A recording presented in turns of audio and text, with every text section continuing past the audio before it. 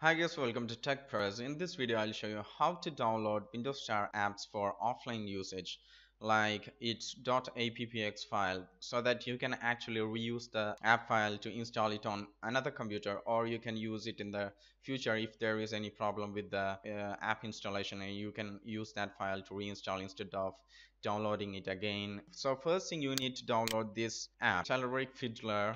Then once you download it, install it. Installation is straightforward. I have already installed it on my computer and I use it. So I'll show you how to use it. Okay, so once you installed it, just launch that application. So just go to Windows configuration and it'll warn you the Windows. Then click yes.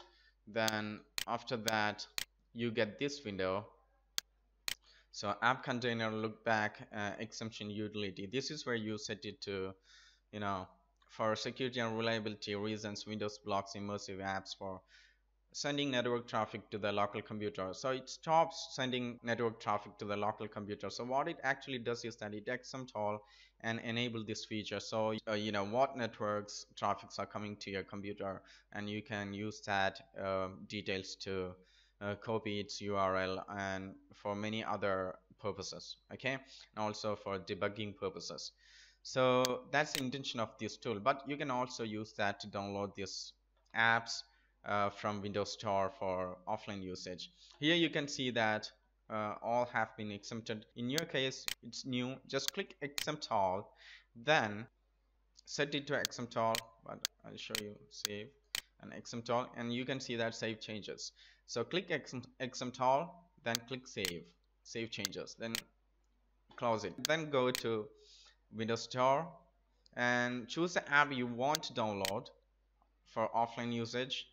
Then click get and it'll start downloading, and you will see the traffic coming through this application, and you can see that actually the traffic to your Windows Store can actually be recognized by its URL. And you can also use this tool, find tool, and type in the keyword that you want to search for. For here it may be APPX, or sometimes it could be EAPPX. Windows is actually using a new method to deliver apps. It's a form of encryption. So in that case, its application extension is .EAPPX. Okay, so click find.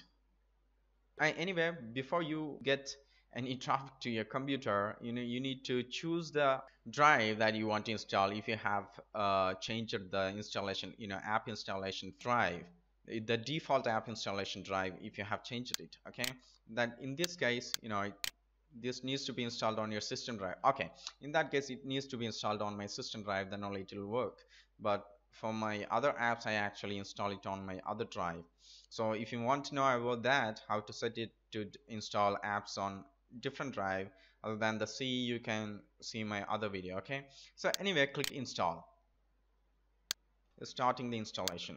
So here you can see that the traffic will come through this application, and you can copy the URL that you want to download. It'll take a few minutes. It's acquiring license, and you can see the progress here. So these are the URLs. These are the traffic from Windows Store. So you can copy any of these URLs actually, but you can make sure that you are actually copying the URL to the application. Okay, so in that case, that's what I said, just .EAPPX. That's a format that nowadays Windows uses for apps. So click find sessions. So it's not using that one. In this case, maybe it's .appx.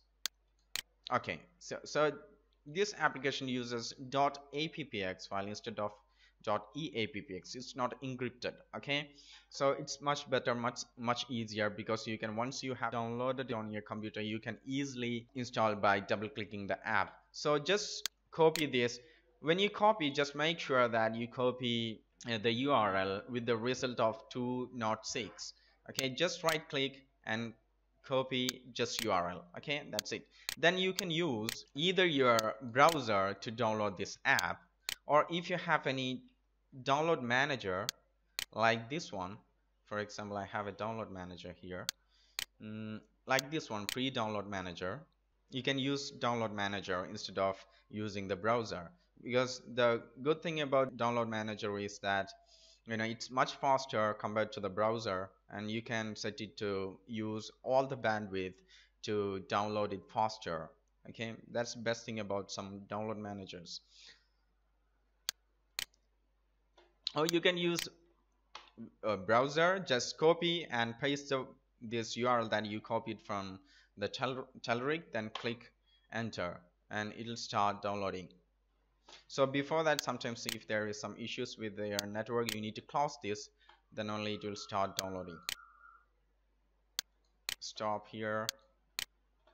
Okay, and you see this, you need to save this file. This is from the browser.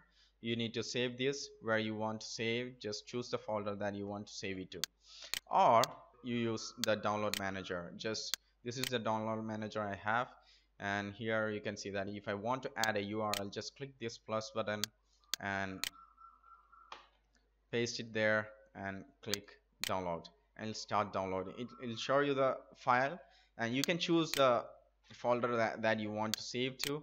I have already chosen that folder, and you can also schedule this like for later. You can set a time, but however, when it comes to Windows Store apps, this URL will only last for a few minutes to a few hours. So once you copy that, just download right away, otherwise this will expire. So you need to make sure that you actually download the apps before it actually expires. Okay, then click download. It will start downloading.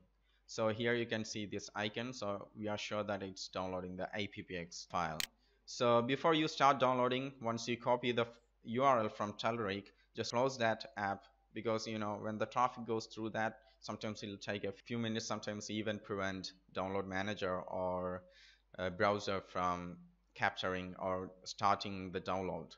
Okay, and once you have done that, you can just delete this download.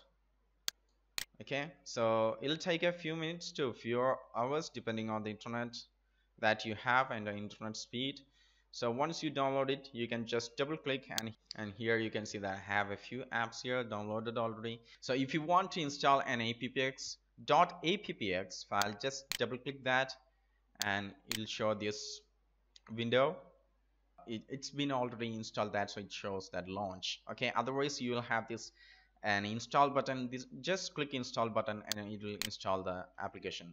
But when it comes to .EAPPX, if you are downloading EAPPX, you need to use a different method to install that application. I'll show you in another video. Okay, so I hope this helps. Please subscribe to my channel for more videos, tips and tricks like this, and thanks for watching.